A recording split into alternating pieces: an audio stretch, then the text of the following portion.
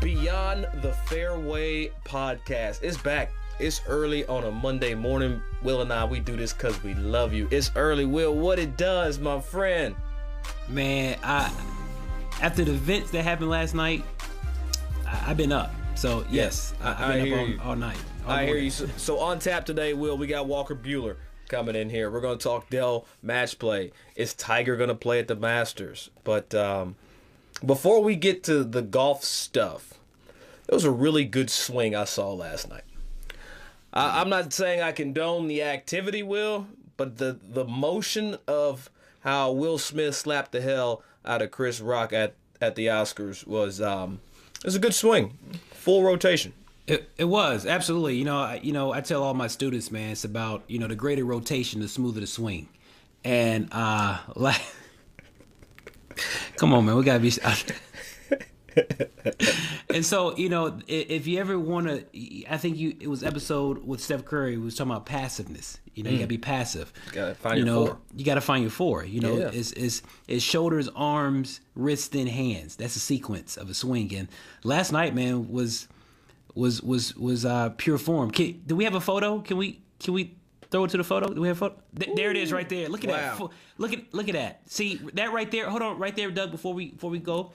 That right there is the completed motion there. Yes, it is. That's complete motion.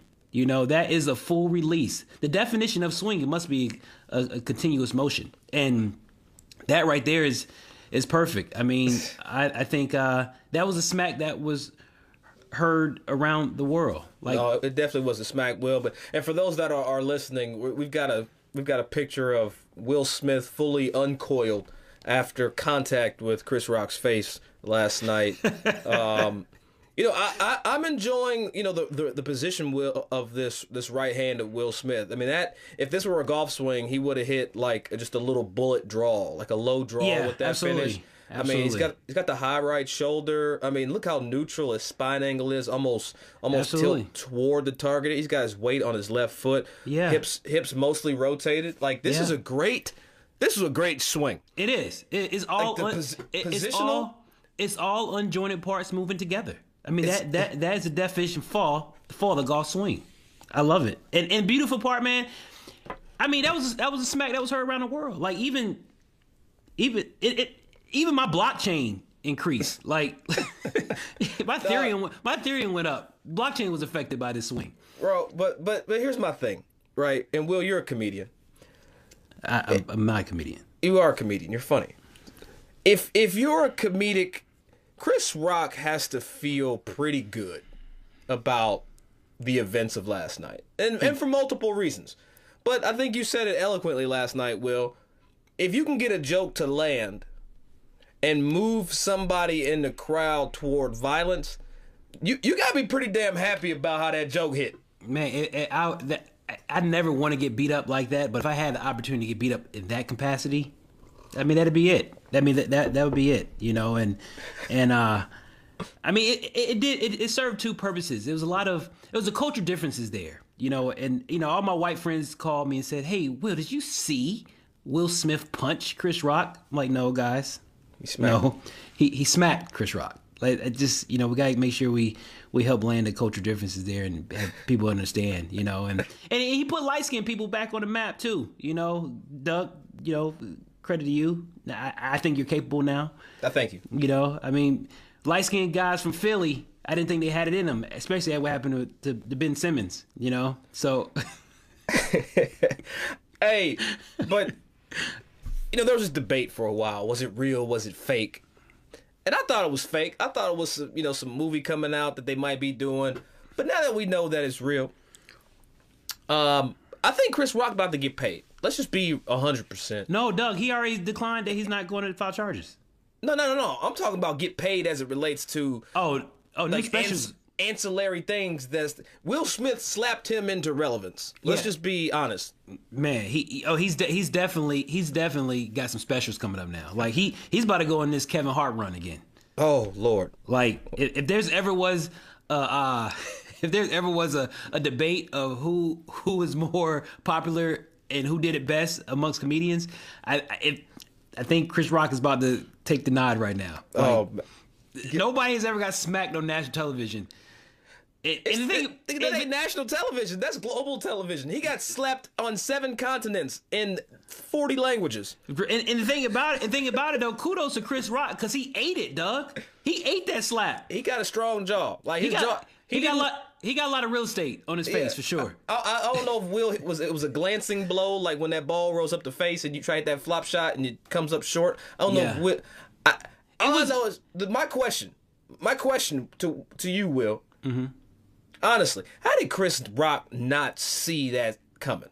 I feel like he had ample time to move.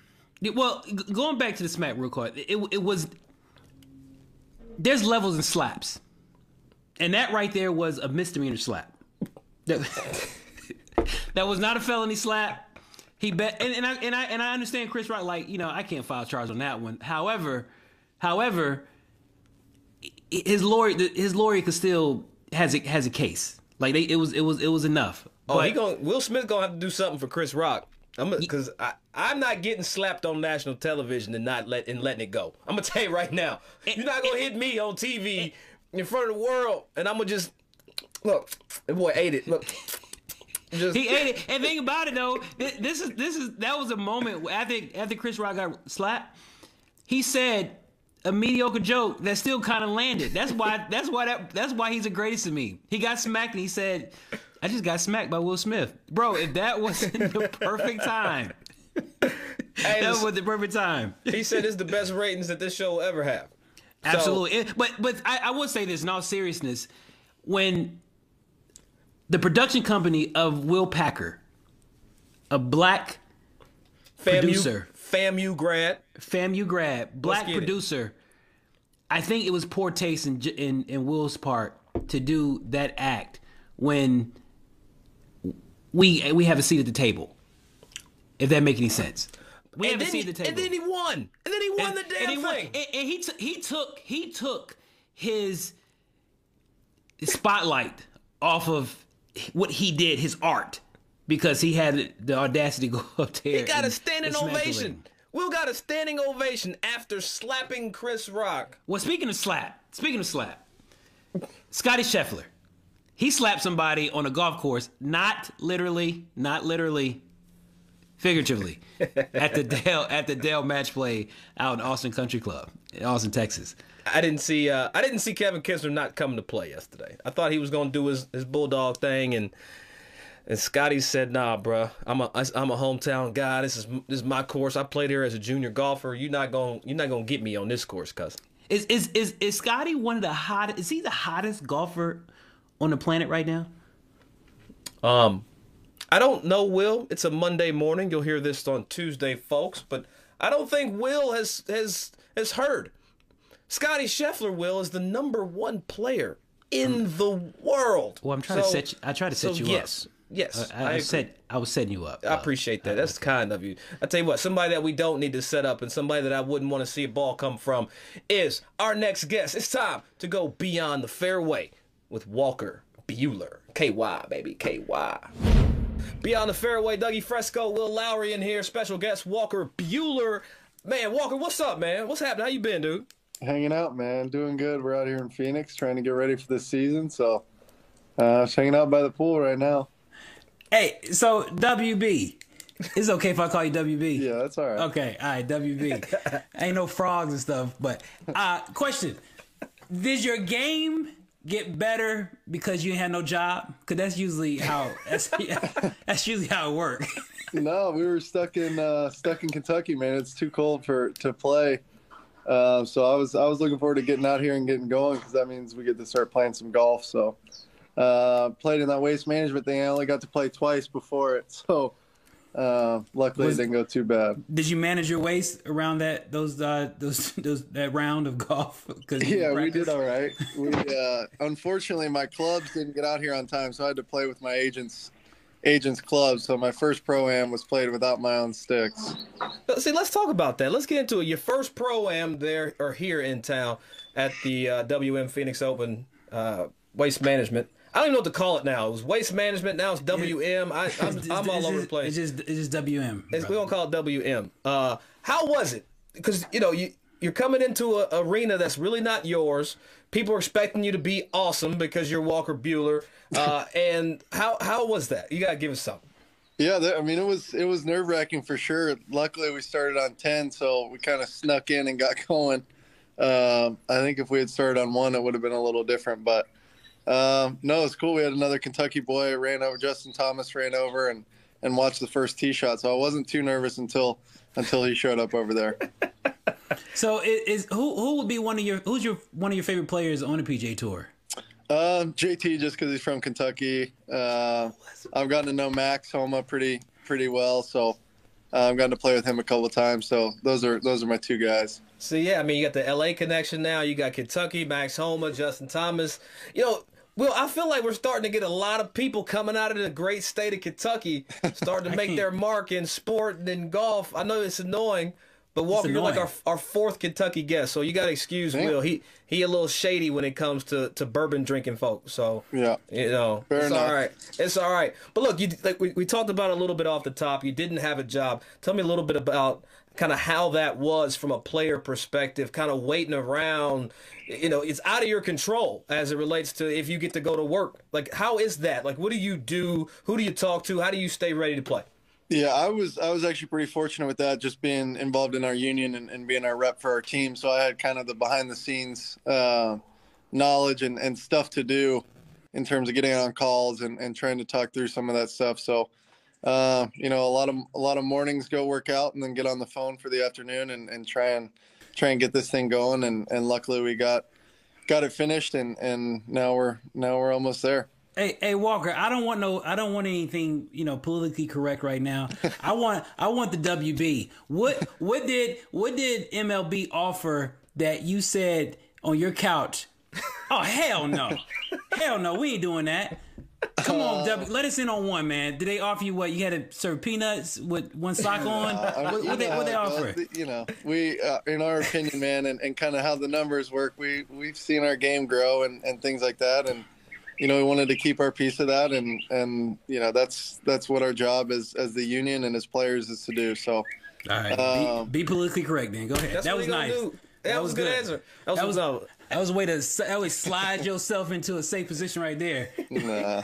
But at the end of the day, Will and Walker, correct me if I'm wrong. At the end of the day, it's still about the fans. It's not that you guys were trying to not play because of something to do disrespectful for the fan. It's we want to make sure that things are in place so that the fans get the best product possible. And I'm assuming, and correct me if I'm wrong, was that one of the things that you guys had to keep in your mind as you went through those negotiations? Yeah, I mean, obviously, anytime there's a work stoppage, it harms everyone involved, including our fans, and that's a big deal for us, especially playing in LA, where we think we have the best fan base in sports, and the numbers kind of represent that as well. So, obviously, a tough situation, and given where salaries are, and you get these big numbers for some of these guys that have been around a long time, you can easily understand that perspective of millionaires versus billionaires, but on the other hand, like we weren't on strike, we were locked out, and that kind of is what it is, and has all its own things that go along with it. But we weren't allowed to show up to the facilities. It's not like we just didn't show up. So as these things go, every 5 years we keep negotiating, trying to get it done, but happy to have this year on the table and ready to get back to work. Were you prepared not to play this year? That's a tough I don't question. think so. I think that's one of those things that you can say and feel, but as you go through it, if that's the case, and if that's something that needs be to take care of ourselves as players and the players that are going to come after us, that's obviously something that's on the table at any time. But fortunately, it didn't come to that, and we're back in camp. Nice. Well, look, let's talk about something, because reading your story and doing some research, and shout out to Lexington, Kentucky. Walker and I are from the same block. You went to Henry Clay. I went to Lexington Christian. Got my Lexington Country Club. I see that LCC is represented very well. For Will, that's like Augusta. like growing up? Like if you got an invite to go play LCC, it's our version of Quail Hollow to you. So it's like you drop everything to go and play at LCC. That's the spot. That's the spot. But Walker, going back to this, you're coming out of high school, you got drafted, but then you're like, you know what, the hell with that. I'm gonna go ahead and go to college. How is that as an individual that, you know, you have this promise and guarantee for some money, you get a contract and sign it, and then you're just like, I'm still going to go to school. What was the thought process and why you stayed or why you went to Vandy? I mean, at some point, that's such a whirlwind thing, right? You're a kid from a small state playing baseball, and then somebody says they want to draft you. But I think for us and my family, we just kind of talked through, you know, what it would take financially and where I would need to pick, how a team could make you feel valued and important. Financials are obviously a big part of that, especially Absolutely. when you're talking about the draft. But, you know, we had kind of a number in mind, and that didn't happen. So, you know, at some point, you know, going to Vanderbilt and playing college baseball in the SEC was, I wouldn't even say a backup plan. It's just you've got two options, and that's the one where I felt the most comfortable and most valued going and doing that for 3 years. Essentially, you know, you gambled on yourself, you know, but what were some of the attributes that you possessed to where, like, I think I'm willing to forego the MLB route right now? I don't know. I don't know if there's anything like internal. You just, you know, there's some part of you that, you know, most people go to college, right? Or have the ability to go to college. And, I just don't think I was ready kind of mentally to go and play 140 games and be on the road away from, family and away from all my friends and stuff at 17 years old. I just don't think I was ready for that. And, you know, maybe had somebody given me that money at that point in my, you know, I don't know, but not the decision we made, and obviously happy with how it's turned out. All right, so you're sitting there, you're representing the great state of Kentucky, Lexington Country Club. They're on your chest, and I appreciate seeing that. It got me hype as hell in here. Like I want to talk about how you kind of, you know, got into the game and balanced golf, and how did you, you know, become to this or get to this point where it's like, damn, I love this shit. Yeah, my dad was a pretty good player and does some commercial banking stuff, and I think growing up he got to play with clients a lot. I think that was a big perk of his gig, and I think he got down to about a 4 for a while, and it was just always something that he had taught and wanted me to do and learn how to play. So, you know, we played a lot growing up, and you know, as baseball as hitting kind of dwindled down for me, and I realized I wasn't that good of a hitter, you kind of start picking up golf, because that's the big thing. Like, if you want to be a hitter, you can't play golf. So, why is that? Why that? How does that even go together? Old school baseball, you want to hit down on the baseball, and golf, you want to hit up on it. So it's only on the driver though. But I get it. No, because that's why Doug doesn't hit anywhere. You do want to hit it up with the irons as well. Just let you know. I don't know. Last time I checked, the golf strike had a downward attack angle. I don't know. It's not a little different. It's a little different. No, it's two different swings. So everyone thought that if you went and hit golf balls, you'd mess up your baseball swing. So, but once you only throw, they let you play as much golf as you want. So are you in the midst right now of do you have a swing coach in the golf space when you were jobless and had no job? Like, I do. I have taken 2 lessons in my life. I've been pretty fortunate. I took one lesson with Boyd Summerhays out here in Phoenix, and then I took another one when we got back to LA with George Gankus. So those are my 2 guys. Okay, so let's get a little deeper. Let's get a little deeper with that. All right, so those are 2 upper ends of the spectrum. You know, that's, I mean, I don't know, that's Wild Thing versus Nolan Ryan right there. So well done, Bill. I'm impressed. I appreciate it. That's the little baseball knowledge I have. Okay. So what philosophy kind of tailored to your personality? I definitely have kept in touch with Gankus a little bit more. But no, I mean, I don't do a whole bunch of swing coaching stuff. I just try and figure out what I'm doing wrong and play that, I guess. All right, hold on. Let's get into it. All right, so you had a chance to work with Mr. Scooby himself, and so you're in the lesson. All right, you get started. What are the things that George wanted you to kind of do to get better? Because I know people that listen to this show, you know, we don't really go instruction route, but let's get into it a little bit. What did you work on? Yeah. So the biggest thing is obviously trying to get. I hit a. I would say in between a fade and a slice. You've seen me swing, so I'm super steep, push, with a little cut to it. So, George had me trying to hit high draws, which is kind of what I went in wanting to learn how to do. And I think the biggest thing that he did, he made me hit 6 irons off of like a driver height tee. That'll get you shallow. And I kind of learned how to, pluck it off there and hit a little high draw. And the only problem now is I'm kind of constantly stuck in between a little baby draw and that same push. So now I got 2 misses. So, okay. Go ahead, Will. Go ahead. No, go ahead, Doug. Go ahead. No, I just wanted to really know. I mean, you're talking about two world-renowned coaches that both coach tour players.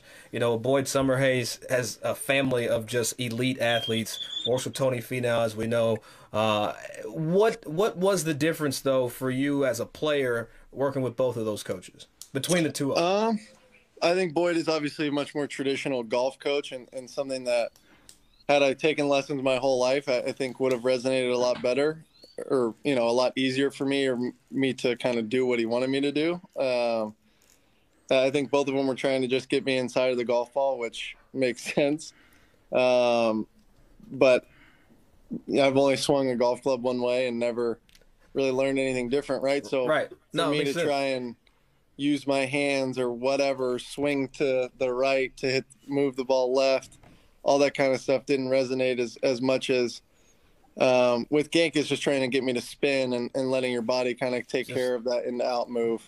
I love it. I just think it's the more golf specific a coach is, the more golf specific knowledge you have to have going in, right, for it to actually resonate. And that makes sense. And it's no knock on either coach. We're not talking negative. No, both coaches I are think phenomenal I probably guys. just wasn't good enough. I probably wasn't good enough or controlled enough to really get out, to get as much out of working with Boyd as I should have. But that's the thing, though, like with Genk, because I never met the man a day in my life, but I follow him. And I feel like he would have me take 3 edibles before I go in. I feel like he'll have me take 3 edibles and 2 shots of Sex on the Beach before I actually take a full golf lesson for him. I feel that's one of the requirements. But, so one of the things, speaking of requirements, what is some of the requirements for me to be an owner in, I guess, equestrian route? Oh, no, not equestrian. You're talking thoroughbred. Why would you do that? Lexington is horses, right? No, it's not. No, it's two different. Thoroughbred racehorses, not equestrian. Equestrian is jumping and steeplechase. We talking about the derby. So no horses jumping Lexington. I'm sorry I got it wrong, country boys. My wife 2 country boys. Like I'm sorry, country boys. I didn't know. Golly. That's like calling whiskey bourbon. Brown. It don't always match. Okay, sorry. It's okay. All right. Gee whiz. Walker, what he wants to know is how you got into horse racing, man. There you go. Okay, so that's what he tried to ask you. Good Growing God. up where we did, Keeneland, the big racetrack, probably is one of the top 3 horse racing tracks in the world, probably. So having that in your backyard, it's hard not to get involved in it. My wife and I got a little more involved with a company called My Racehorse that does what's called micro sharing, which is kind of a cool deal. We owned 5/1,000th of a percent. Oh, like crypto, like Ethereum. Yeah, we owned 5/1,000th of 1% of a horse called Authentic, who won the Derby and the Breeders' Cup. So we got to go in the winner's circle and all that stuff. So you technically are an owner of the horse, but in terms of the monetary commitment, it's a lot less. But that's probably my pitch on the best way to get involved in it. If you're not. So for a while, you were relying on that income.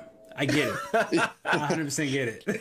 No, it's but what I think is most impressive though is of all the trainers, you got Bob Baffert involved with this horse, man. And then for those that don't know, Bob Baffert is like the Butch Harmon of trainers in horse racing. So that's kudos to you, Mr. Who's the George Genkus of horse racing, Doug? Oh, I don't know. Bob's my guy. So Bob's. I don't know that. I'm not Bob's so the only versed. Bob's the only guy I follow too much. We can't have you come on here and not bring up some of that brown magic that comes out of our state. Of all the liquids that's out there, Walker, which one would we find you sipping on the most consistent? We're big Buffalo Trace fans in our house. Okay.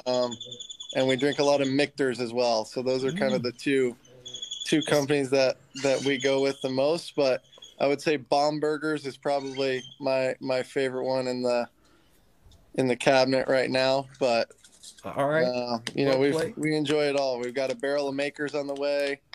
We got a barrel of Blanton's for our wedding. So we're kind of all over the map. Which drink does that bird drink in the backdrop? Back there, I don't know. That bird wild out, man. All right, Walker, as we wind this down, got to get you out of here. I need to know a couple things, though. Number one, your pick to win the Masters this year. Who you looking at right now? Man, I watched a tournament last week. I think JT's playing pretty good, so I'm gonna have to stick with him. All right. All right. Well, let's Kentucky. Hold on, Doug. Let's do it. Go ahead. Let's get a pick. Let's get a pick that can bring me some money. Who's your pick to win the Kentucky Derby, the Preakness, all that? Since I don't know. Can we use your 5,001%, whatever it is?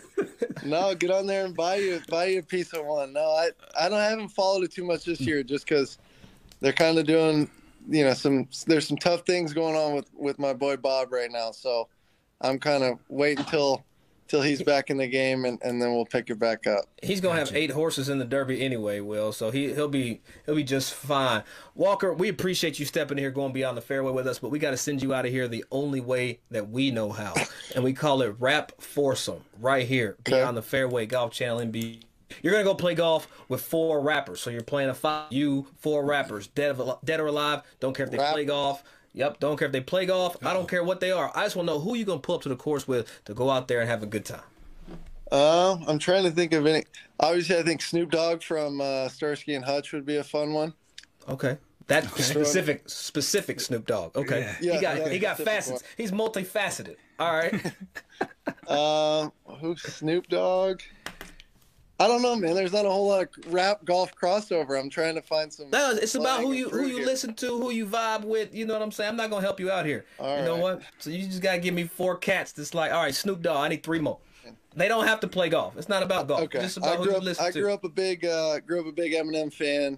Okay. I put him in there. Eminem. That's 2. I'd like to see a Notorious B.I.G. golf swing. I think that would be a kind of a sight to see. Okay. I don't hate that. For a little fun on that course for us, we'd put Machine Gun Kelly in there just to have him and Eminem have to play together. Yes. And also note, you are the first individual that suggested 2 white people in the Rap Foursome group. I'm impressed. Bro, I'm impressed. That's first solid. And the first Machine Gun Kelly reference that we've got. So that is true. I don't know. We have a picture. I think that's more out of just the Eminem Machine Gun Kelly beef and wanting to be there for it. I know it's a little old, but I think it would still be. So you don't want to bring them together so you can like be the peacemaker. You want to bring them together so they can beef and you watch it. Yeah. I like that. Man, I don't hate. Watch me chip this in, fool. Yeah, I think it'd be a good time. Well, we appreciate that, Walk. Thank you so much, Walker Buehler, stepping in here, going beyond the fairway, right here. Me and Will Lowery, Golf Channel NBC. Beyond the Fairway is presented by Genesis Motor America and the first ever GV70. Dynamic design and exhilarating performance. Make the game your own. And look, Will, a guy that makes the game his own, Walker Buehler, Kentucky's finest. I still don't understand where you came through with the equestrian question. I get that it's horses and those types of things, Will, but you had 2 guys from Kentucky and you talking about equestrian. It was just it wasn't the move. I mean, that's because I ain't know. So I didn't know. I was unprepared. Okay, that's all it was. I mean, 4th place Walker Buehler in the Cy Young voting last season. Well, he's already got a World Series. The guy's freaking under 30. I mean, just a cool cat, man. Thank you, Walker, for coming in here, going beyond the fairway with Will and myself, man. You got a place to come chill with us whenever you want, cuz. I might even be a Laker. I might even be a Dodger fan now, because the Lakers don't. That's the only team they got in LA right now is the Dodgers. Yeah. That is the only team, and he's probably the most valuable player in all of the sports in LA. Hey, let's not forget, though, we talked so much about last night. Let's not forget that the Lakers blew a Sunday 23-point lead and lost the game. So I know there's a lot of work to be done there with that franchise, Will. But interesting news, Will, coming out. Augusta, the Masters, it's right around the corner. And shouts out to all the females out there playing in the Augusta National Women's Amateur this week. But bigger news, Will, Tiger Woods. We've talked about I feel like there's always a Tiger Woods comeback story, Will. We are not exempt. We are not immune. You have expressed on this show your absolute frustration for these moments. I want to get your feelings and thoughts, Will. I mean, he's coming back. Is he? He's going to play. But is he going to play? He's going to play. I think he's going to play. I think he's going to play. Okay, he's gonna compete. That's what you're saying. He gonna go out there and be. Yeah, because he still thinks strategically, man. He knows what course to come back to. If this is the course to come back to, this is it. He's gonna play. It's just something about when particular courses that you ever notice the guys on tour play well at the same course every year. Of course. And Kevin Kisner. Kevin Kisner. Yeah, especially down there is at Harbortown. That's his place. Him and Boo Weekley and all those guys. But Boo Weekley reference today. Wow. I was lost on my statement just now. So but yeah, so I'm really appreciative that Tiger's coming. You know, I'm excited, man. A lot of stuff is going on right now, and the fact that Tiger is coming here to bless us with his presence at the Masters, at a tradition like no other. I'm appreciative of this. It's gonna be some good golf. It's gonna be some good golf, but in the spirit of last night's events, Will, I can't get off of last night. I'm sorry. I'm not prepared. I'm there too, but I want to know, is there anybody on tour that you think deserves an open-handed smack from Tiger Woods? We saw that Will Smith knocked the hell out of Chris Rock. There's nothing more disrespectful than being slapped by a man. It doesn't get more disrespectful. I mean, if you do backhand, maybe. If you backhand, which would you rather get smacked? Backhand, knuckles, or face on to where you still have an opportunity to attack? No, slap me with the open hand so I can come back with it. Okay. Because if I got backhanded with the knuckles, and this is why I got to give Chris Rock a lot of credit. I don't know if I should give him credit or I should pull his card, but I'm gonna give him credit because he got slapped and stayed up on national television, cracked a joke, got it through the next segment without allowing himself to be deterred by the events of a moment. And I think golfers need to take that away from Chris Rock. There's always adversity. There's always going to be something, Will, that comes out of nowhere and figuratively or literally slaps the hell out of you. That is true, But if you dog. can just maintain, like Chris Rock, I don't know if there's better swing advice. If you can get slapped and continue on with the show in the game of golf, your scores will get lower. Look, we don't talk about, teaching on Beyond the Fairway, but I think this is a teachable moment, and I think people should be like Chris Rock. It is. In golf. In conclusion, Doug, we have to give it up for Will Smith. Congratulations to Will Smith. It's funny to me that the night he wins for King Richard, he channeled his Ali and gave Chris Rock a concussion. Think about that one. I was about to go somewhere with that, but look, hey, as y'all can see, man, I'm out of here. Hey, shouts out to everybody that rocks with us right here, Beyond the Fairway, Golf Channel, NBC. Go out and drive that new Genesis GV70. We're still waiting on ours, Genesis, but it's, if I get one in the driveway with the big bow, I must just say thank you, and I appreciate y'all. But hey, always listen, follow, subscribe. The Douglas Fresh, Will Lowery Golf. I pointed the wrong way, but it's all good, man. We'll holler at y'all next week. That's the way Chris Rock was pointing after he got slapped. He read his cue cards like this. He exited stage left. Don't nobody do that. He messed up all the rocks. Like, he put all rocks back. He put Tony Rock back. He put. But what if? Hold on. He put the Rock was there though. The Rock was there. He put the Rock back. He put Chris Rock, he put Kid Rock. He put all the rocks back. But I'm saying, would Will Smith have slapped The Rock? Like, what if The Rock was doing that joke? Dwayne Johnson. Would Will Smith have taken that approach? I don't know. Yeah, that was a respected person. He knew he could get away with that one. He said, "Man, I know." He said, "You look like a snack right now, Chris Rock. Come here, bite out." Yeah, he full extension. Yeah, he knew who it was. He knew who he was going to. There's no way. This is me smacking you.